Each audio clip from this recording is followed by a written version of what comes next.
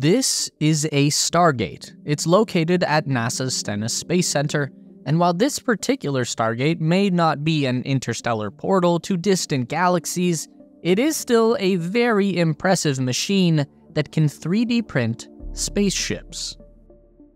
More specifically, this giant 3D printer is being used right now to manufacture components for a brand new, reusable rocket that will help the world to industrialize low Earth orbit and eventually even colonize the planet Mars.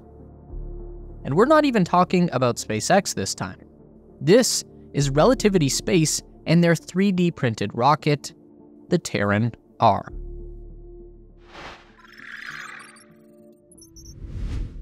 Relativity Space is a relatively small company with some very large ambitions. They've obviously made a good first impression on NASA, with the agency granting them nearly 300 acres of rental property at the agency's Stennis Space Center, the largest rocket engine testing facility in the United States. NASA has further supported Relativity by supplying them with a coveted orbital launch pad at the Cape Canaveral Space Force Station. Launch Complex 16 is located just north of the SpaceX landing zone at the Cape, and just a little further down is Blue Origin's Florida headquarters at Launch Complex 36. These three are the only private companies so far to have been granted their own launch pad at America's largest spaceport. To understand the overarching goals of Relativity Space, we look no further than their company logo. At first glance, it's just a Rorschach-inspired abstract triangle that forms the V in their name, but if we look a little deeper here, the bottom dot represents our current home on the Earth. Moving up one row, we see humanity's first contact with a second planet, Mars. In the third level, Earth and Mars have become separate entities, but are still deeply interlinked. And by the fourth level, we see a future where humanity has two distinct and self-sufficient homes in the solar system.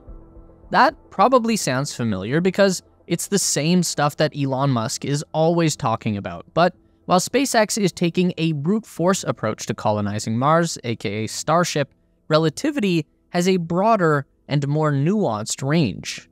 The company was founded in 2015 by current CEO Tim Ellis. If he looks young, that's because he is. Tim was 25 years old when he started Relativity. Ellis went directly from his studies in aerospace engineering at the University of Southern California to his first job at Blue Origin in 2014. After less than 2 years of working in the industry, Ellis decided to set out on his own and founded Relativity with college buddy Jordan Noon. The pair secured their first $500,000 in funding by literally cold emailing Mark Cuban and asking him for money. Does anyone know Mark Cuban's email address? From there, the Relativity duo went straight into the Silicon Valley startup accelerator known as Y Combinator in 2016 and came out ready to change the aerospace industry forever. The primary ambition at Relativity Space has always been to introduce large-scale 3D printing to the world of orbital rocket manufacturing. Of course, 3D printing has been used by aerospace companies for years already. This was Tim's job at Blue Origin, 3D printing engine components, but no one had ever made an honest attempt at 3D printing the whole rocket from the ground up. In theory, you could have a fully autonomous rocket-making machine where the entire spacecraft would simply rise up from the ether, fully formed and ready to fly.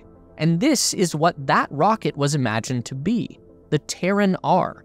It's a very large and very shiny two-stage, fully reusable methane fuel-burning heavy-lift vehicle that would be designed specifically to deploy next-generation satellites and serve as a multiplanetary transport.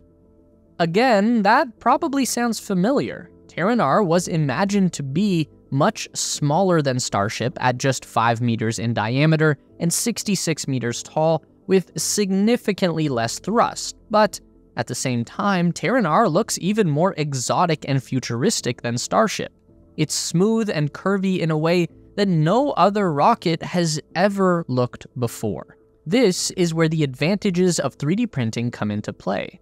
Instead of welding big, straight sheets of aluminum or steel together to create a fuselage, the Relativity printer will build up an entire rocket stage, line by line, providing infinitely more freedom to shape the rocket in just about any way the designers can imagine, free from the constraints of straight lines. Now, we should note that this idea did not end up panning out the way that Relativity first imagined their Terran R concept, and that's fine. It's not unusual for a startup company to have ambitions that far exceed their abilities, but the fundamentals that the company was built on have remained strong throughout, strong enough for NASA to make a big bet on Relativity, a bet that would pay off when the company eventually went on to launch the world's first 3D printed rocket into space. Before we go there though, let's establish some reasons why 3D printing is an advantage when it comes to building spaceships. Now, one very obvious reason would be the simplicity and autonomy of the manufacturing process. We are going to keep using Starship as a comparison here just because it's very familiar to most people, and SpaceX doesn't hold back any secrets about how they build their rockets, so we know what their process looks like.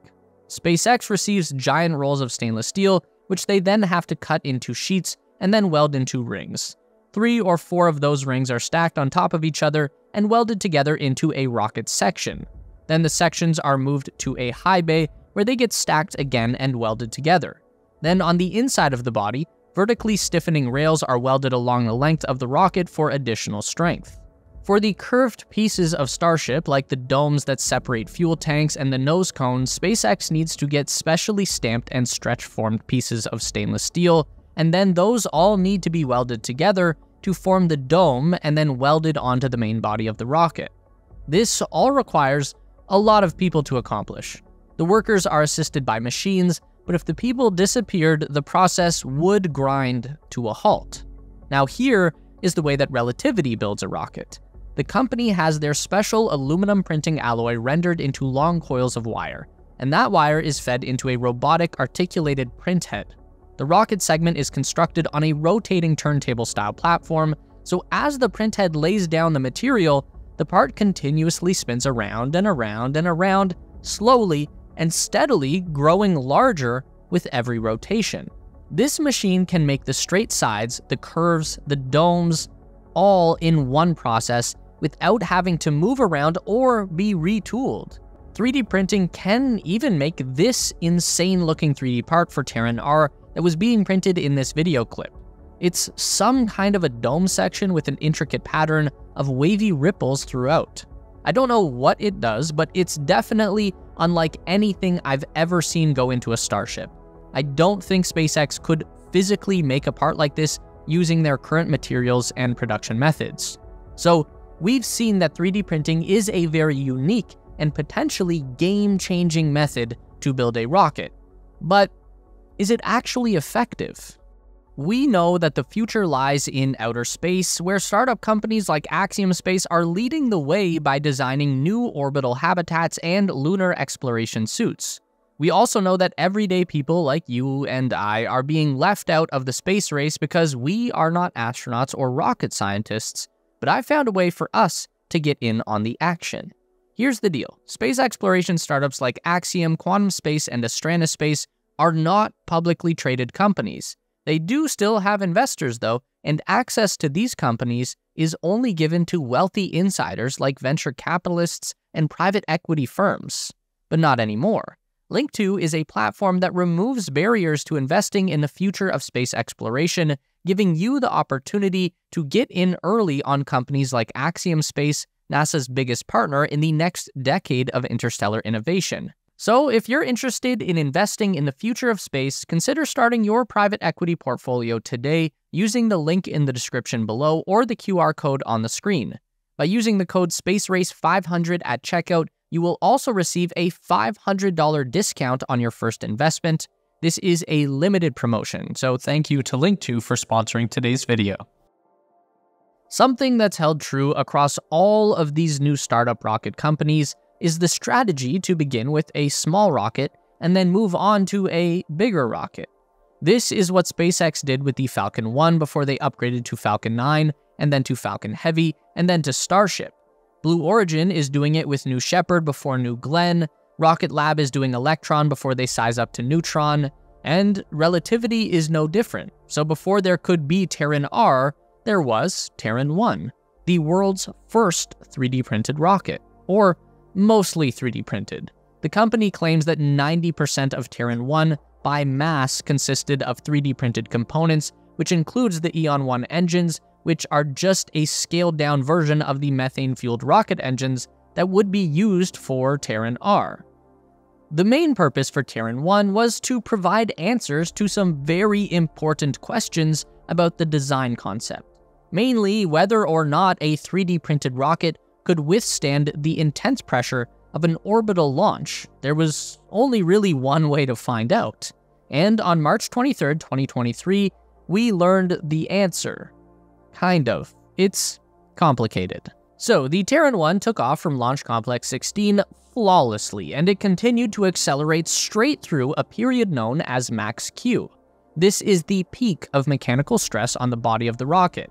Because the rocket will continue to accelerate as it rises up, it will eventually get to an altitude where the air pressure dissipates and there is minimal resistance, but before reaching that altitude, the vehicle will be traveling at supersonic speed and carrying a tremendous amount of physical resistance from the molecules in the atmosphere.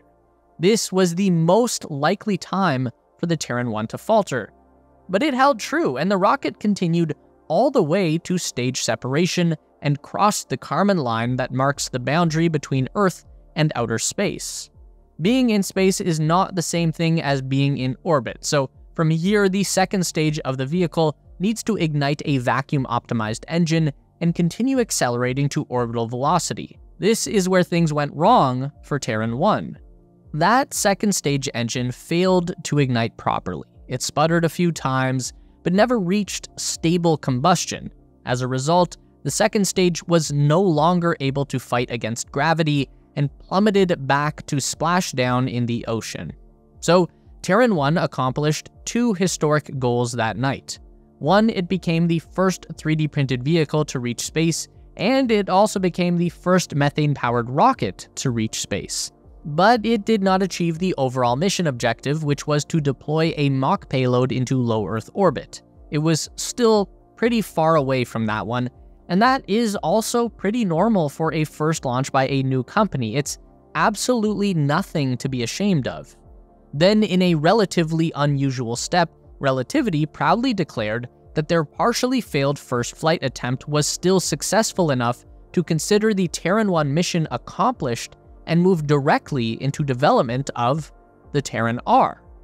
Now, this is the point where a lot of people get hung up, and fair enough, but if SpaceX can launch a Starship that ends up spinning wildly out of control for like a minute before exploding it in mid-air and spewing concrete debris for miles around, and then Elon Musk can call that a success and people buy it, then I'm pretty sure Tim Ellis should be able to call Terran 1 a success with total impunity. I'm just saying. With the new pivot to Terran R development came a refresh to the vehicle design. Unfortunately, it was now looking a lot more like a conventional rocket and much less like Queen Amidala's Royal Starship, and Relativity has officially given up on the promise of a fully reusable second stage. But there is a lot of good stuff about the new Terran R. It's now bigger at 88 meters in length and much more powerful with 13 Eon R engines producing over 3.3 million pounds of thrust. That gives the Terran R enough muscle to put 23.5 metric tons of payload into low Earth orbit while still recovering their first stage booster with a propulsive ocean platform landing. This would be significantly more capable than Falcon 9, which tops out at just under 16 tons of payload to low Earth orbit in a reusable configuration. Terran R has a few modern upgrades over Falcon 9 that make it a better reusable rocket as well, one being the new fuel source, liquid methane. Falcon 9 burns RP-1 fuel, which is just refined kerosene. It's very effective, but also contains a lot of long-chain hydrocarbons that don't fully vaporize when burnt, so they're going to leave behind a lot of solid carbon residue inside the rocket engine, which you might call soot, but rocket engineers call coking.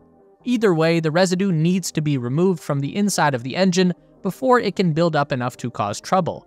Methane, on the other hand, does not do that. It's primarily hydrogen with just a little bit of carbon, so most of the exhaust is just going to be water vapor, and that means the Eon engines won't need any deep cleaning in between flights, making them faster and cheaper to reuse. In addition, the 3D printed body design of the Terran R includes some special aerodynamics, better stability, and control when re-entering the atmosphere. These are called aerostrakes, and they are down at the base of the rocket booster, pretty similar to the long triangular fins at the bottom of the latest Starship boosters. These allow the rocket to come back down at a high angle of attack, meaning closer to a belly flop than straight up and down. This is going to create more aerodynamic drag with the body of the rocket, and that will in turn reduce the amount of fuel necessary to slow it down for landing. So in theory, this should be one hell of a rocket, and that's not the only new invention that Relativity is working on at Stennis Space. Not only is Relativity Space pushing forward on new rocket designs, they are also reinventing the 3D printing process to meet their goals with Terran R. Enter the Stargate. That's just a fancy name for a new kind of printing machine, but it does kind of look like sci-fi Stargate. The big innovation here is that the 4th generation Stargate works horizontally. Check this out. In the first few examples we showed you earlier, the Terran 1 rocket sections were being printed vertically, and that's fine for a small rocket, but it does mean that the maximum height of your vehicle is limited by the height of your factory ceiling, and most factories are much wider than they are tall, so the most logical way to 3D print a very long object like an 80-meter rocket is going to be to do it sideways. Relativity says that the Stargate feeds multiple wires of aluminum alloy into a single print head, and by using their own customized software, the machine can print more complex and significantly larger metal components with faster print speed and improved reliability of their old vertical machines. With their upgraded factory online, Relativity is confident that they can bring the first Terran R vehicle to the launch pad in 2026, and they want to follow that up with a fast ramp-up to 50 launches in the next year, and then 100 launches per year or more, essentially matching the cadence of the current Falcon 9, which is the world's most used rocket by a very wide margin. Oh, and we haven't even gotten to Relativity's plan for building out their 3D printed infrastructure on the planet Mars. We'll just have to save that for another day.